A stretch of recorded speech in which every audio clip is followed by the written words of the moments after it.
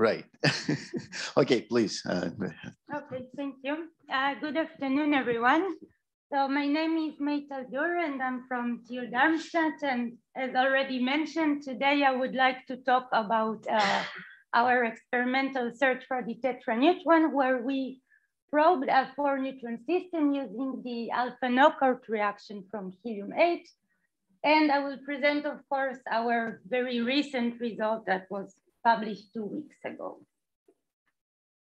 So although already presented in the previous talk, still allow me to start with a brief overview of some of the experimental work.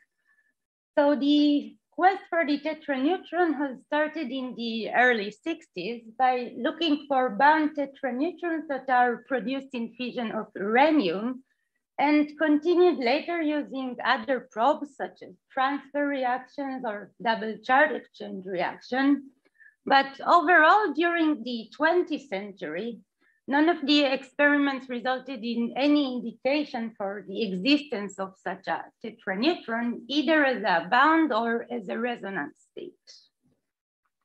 Then towards the 21st century, it became feasible to use radioactive ion beams. Now, if such a system exists, one would expect an enhanced formation of it in such a neutron-rich environment. And indeed, some positive signals have been reported since then, with indications both for bound tetraneutron and for resonance state. So the first indication was reported in 2002 from Ganil, where they used a breakup reaction of beryllium-14 into beryllium-10 and a system of 4 neutrons.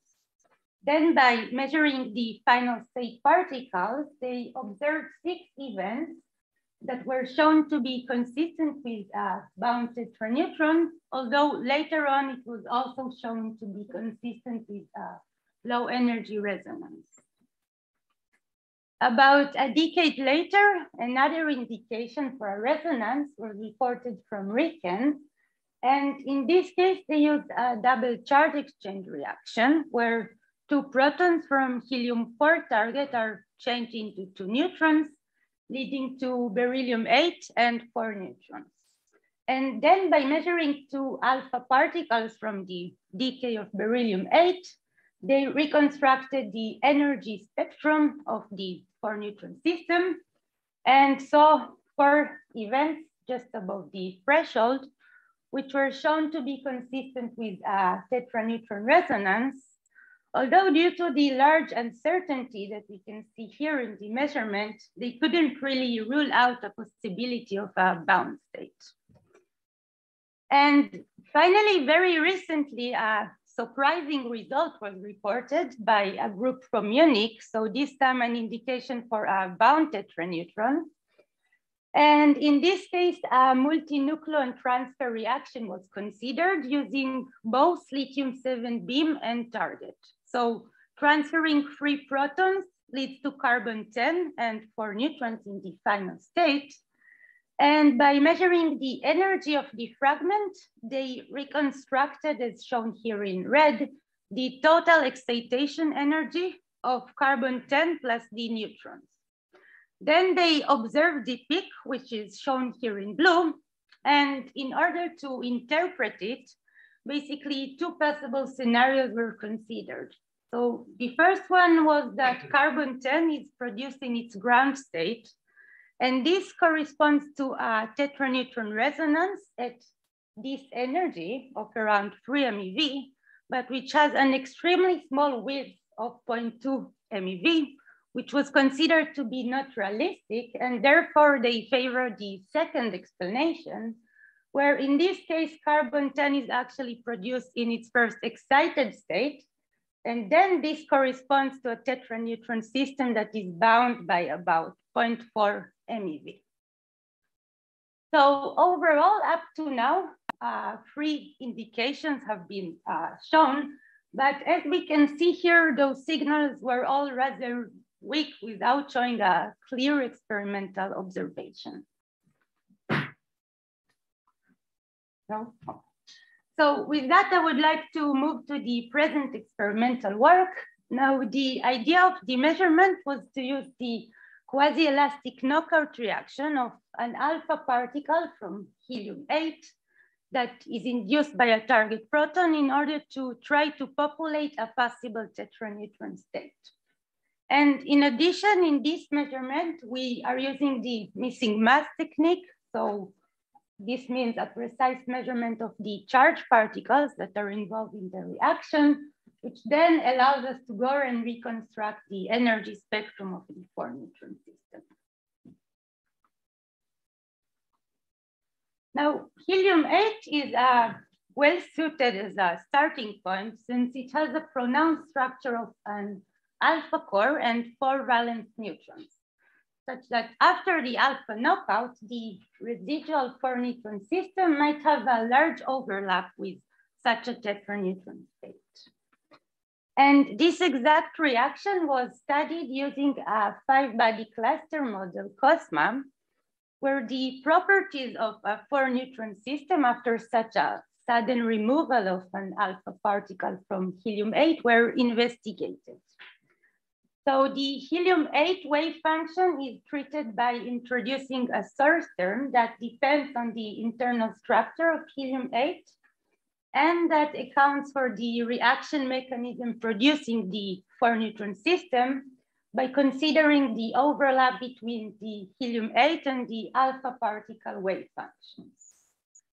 And then to determine the final scattering state, transformation of the helium-8 wave function into the center of mass frame of the 4-neutron system is applied, which due to the relative motion between the alpha and the 4 neutrons results in a significant L equals 0 component that corresponds to an overlap probability with a configuration of a tetraneutron of about 30%.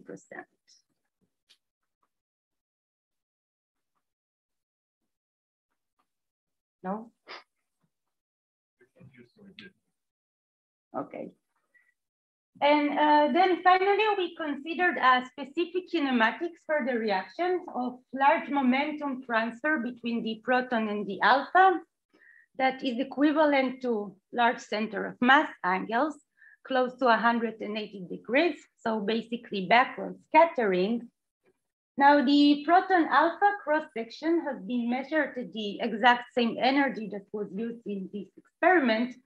And although it is very small at this region, it ensures us what we call a recurless production, such that no additional momentum is transferred to the neutrons in the reaction. So basically in this situation, the alpha particle is slowed down from its initial beam momentum. The proton becomes the fastest particle in the reaction and the 4 neutrons continue with their beam momentum. Now, this experiment was part of an experimental campaign that was performed at RIKEN at the Samurai experimental area using a primary beam of oxygen 18. And it includes, in addition to the experiment that I present here, an experiment to study the low energy dipole response of helium-8 using a Coulomb breakup, as well as the experiment that we just saw in the previous talk. So the secondary beam of helium-8 is produced and separated along the big rift fragment separator and transported into the Samurai spectrometer.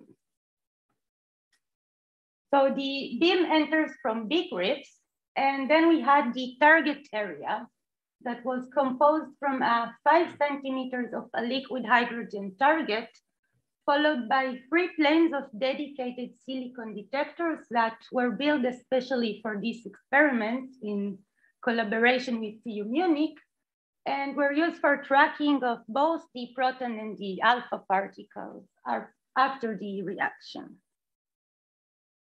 So, of course, we want to identify 2 tracks that emerge from the same reaction point of the reaction vertex, but due to a finite resolution, the 2 tracks will never cross each other at a single point. Therefore, we use the approach of the minimum distance between the 2 tracks and apply a cut to ensure that the 2 came from the same reaction. With this, we can then go and reconstruct the reaction vertex along the target in all the 3 dimensions. Now, since a rather thick target was used, it was crucial to obtain good vertex resolution in order to obtain good momentum resolution and to correct for the energy loss of the particles, the proton and the alpha, which is very different. And with this configuration, we achieved an average vertex resolution of about 1 millimeter.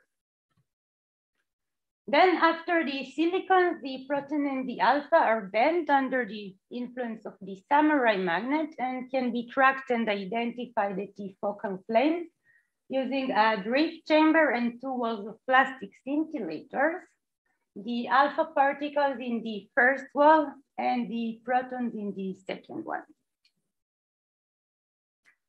And finally, by combining the information from all detectors, we can reconstruct their momenta, where we obtained a relative momentum resolution of about 0.1% for the protons. And here we can see their momenta. So clearly, due to the large momentum transfer in the reaction, the alpha particles are slowed down compared to the B momentum, where the protons are faster here. Now, although we talk about the missing mass, only the charged particles, in principle, as we can see here, and as we also saw in the previous talk, 2 neutron detectors were also part of the experimental setup. The Neuland demonstrator from the R3B setup at GSI and Nebula, which were used together successfully at Samurai for several experiments. But in our case here, due to the very small cross-section for the reaction, which is at the order of 1 microbarn, the obtained statistics is not very high. So overall, we measure about 400 events of a proton and an alpha, which basically makes it impossible to detect more than 2 neutrons in a coincidence, and even that just with a very small fraction. So therefore, we only use events with 1 neutron, which is detected as a consistency check of the recallless production. So as an example, what we can see here, that is the velocity of the neutron. Now, since no additional momentum is transferred to the neutrons, we expect that its velocity in the rest frame of helium-8, of course, will be very small, and indeed shown by the data. And basically, it can only be modified due to the relative energy between the neutrons. So now, before looking at the helium-8 data as a benchmark measurement, we use the same alpha knockout reaction, but from a helium-6 projectile. And in this case, we expect that the relative energy spectrum of the residual 2-neutron system will be well described by the theory. Since the system of 2 neutrons, the dineutron is well known to be unbound by about 100 kilobits. Now, the theoretical input that we use to describe the relative energy spectrum between the 2 neutrons includes both the ground state wave function that is shown here in green, as well as the final state interaction between the neutrons. Now, the total distribution is shown here in blue, where for comparison, the one without the final state interaction peaks at a higher energy with a tail that extends towards higher energies. Now, in addition, as we can see from the title of this paper here, it focuses on the neutron-neutron scattering length. But in our case here, we are not really sensitive to the exact value of the scattering length, since the energy range that is covered, which is required due to the use of the missing mass, is very wide, up to about 70 MeV, where the differences are only visible at the region of low energy. So now allow me to make a short interlude regarding the neutron-neutron scattering length. Now in this plot, we can now see the calculated relative energy distribution at the region of low energy, up to 1 MeV. And here we see the distributions using different values for the scattering lengths So the commonly used value of minus 18.7 Fermi and plus minus 2 Fermi. In addition, we see here calculation based on two different approaches for the final state interaction. And basically what we can see from here is that the scattering length affects mainly this region here of relative energies around 100 keV. So clearly this indicates that in order to be able to distinguish between the different values of the scattering lengths, a very high resolution is needed. Now, experimentally, the neutron-neutron scattering lengths has been measured using different reactions. And here we can see some recent experimental data. Now, the blue band here represents the current accepted value that is based on pion-induced measurements. But then we can see here that there is a systematical significant difference between values which are extracted from neutron breakup measurements from two different collaborations. So we can see that here, basically the solid ellipses, these are two results. So basically the same measurement from a group from Bonn. And in this case, they obtained value which is smaller, comparing to a second group which performed the measurement using the exact same reaction of neutron breakup and using the same theoretical treatment. And in fact, this discrepancy between the two measurements is still unsolved, and it suggests that there is some systematic uncertainty. So actually, a new experiment was proposed and accepted at Samurai to determine the neutron-neutron scattering length with high precision. And this will be done using the same alpha knockout reaction that we talk about, but using the invariant mass method. So reconstructing the relative energy spectrum by measuring directly the two neutrons from the reaction. And this will be done using HIME, which is a plastic scintillator-based array for multi-neutron detection. And HIME has been proposed and built with an active area of 40 by 40 centimeters squared, where now we are building at TU Darmstadt a major extension to 100 centimeters squared that will provide us the necessary geometrical acceptance that is needed for the measurement.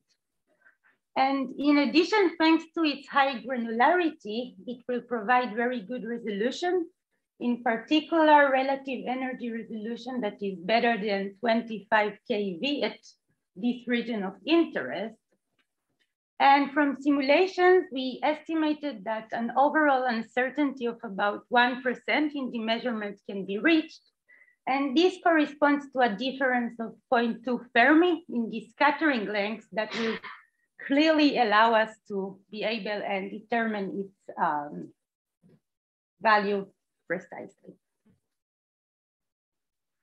So going back to our benchmark helium-6 measurement, we have a theoretical prediction shown here in blue. And now in order to be able to compare it to our experimental data, we first need to simulate it. So what we do is that we generate quasi-elastic events according to the measured proton alpha cross-section at large center of mass angles. We run this generated sample through a full simulation of the experimental setup in order to take into account for our acceptance. Then we smear the simulated data according to the internal resolutions of the detectors, which together with the struggling of the particles in the different materials results in an energy resolution of about 1 MeV. And finally, we analyze the simulated data in the exact same way as the experimental data and reconstruct the relative energy spectrum using the missing mass from the momenta of the charged particles. So with that, we can now compare our measured spectrum to the simulated theoretical input. And we see a very good agreement between the two, which confirms the expected di-neutron peak that is unbound by about 100 keV. Now, in addition, the energy region, which is shown here, represents the one that is covered by our experimental setup. So we do not see any background event in an unphysical region. And also the background contribution that can barely be seen here is very small, which I will say a few words about in the helium-8 case. So with that, we can move to the helium-8 case and the relative energy spectrum of the 4-neutron system. And now in this case, clearly we can see two different components in the distribution. So a well-defined peak at the region of low energy, around 2 MeV, and then a broad distribution at higher energies that corresponds to the direct decay of the 4 neutrons in the final state. So first, let me say a few words about this part of the direct decay. So in this case, the helium-8 ground state wave function is treated the same 5-body cluster model, COSMA, that we saw at the beginning, which includes a surcern that depends on the internal structure of helium-8. And the shape of the relative energy spectrum is sensitive to the hyperradius of the source, which is an internal radius of the 4-neutron system described in the hyperspherical harmonics representation. Now, a hyperradius of 5.6 Fermi is considered as the most realistic one since it reproduces correctly the experimental radius of helium-8. So we can see from here that a wide distribution is expected that is centered around 30 MeV, consistent with what we see in the data. Then we did a careful estimation of the background contribution by considering all the possible competing processes. So first, for the case of direct single-step reactions, such as, for example, single neutron knockout or helium-6 knockout from helium-8, we basically can exclude those cases since the resulted momentum of the proton in those cases is either too small or too high to be accepted by our setup. So basically, the only contribution can come from two-step reactions, at which in the first interaction, either helium-4 or helium-6 are produced. And then this is followed by proton alpha scattering at backward angles. And overall, we identified 4 possible processes, which are listed here, and simulated each one of them individually, as shown here by the solid curves. Now, if we compare this to the pure helium-6 case that we saw before, then the distributions are shifted to lower energies and are broadened, and this is due to the difference in the binding energies as well as the recall motion. And finally, to estimate the contribution of each reaction, we used measured cross-section. And overall, it amounts to 2.6% of the total number of the measured events, which is shown here in green. And an indication that indeed the background contribution is small can be seen by looking at the distribution of the reaction vertex, where a major difference is expected between a one-step process that is shown here by the red curve versus a two-step process that is shown here by the blue curve. So in the case of a two-step reaction, basically, first of all, helium-4 or helium-6 need to be produced first. And this therefore leads to an exponential increase along the target. And clearly we do not see in our data such an increase which supports our background estimation. So we fit the energy spectrum with the continuum part from the direct decay, as well as the experimental background that we estimated. And then we take into account the low energy peak, which experimentally has a classical resonance-like structure. And if we assume a Wright-Wigner function, then it is shown to be consistent with a tetraneutron close to the threshold, which has both energy and width of around 2 MeV. And in addition, it has very high significance level. Now, from the theory side, first of all, in general, there is an overall consensus that a bound tetraneutron cannot exist. And this point was addressed again after the Ganil result from 2002. And the conclusion was along the same line as other studies, saying that a tetraneutron, a bound tetraneutron cannot exist without severe modifications of the nuclear forces, which are not compatible with our current understanding. But what about the possibility of resonance? So this case was studied here by trapping the 4 neutrons in an external Wood-Saxon potential and then extrapolating the resulting binding energy to the physics limit of the continuum. So basically in the absence of the trap. And this can be seen from here, this plot.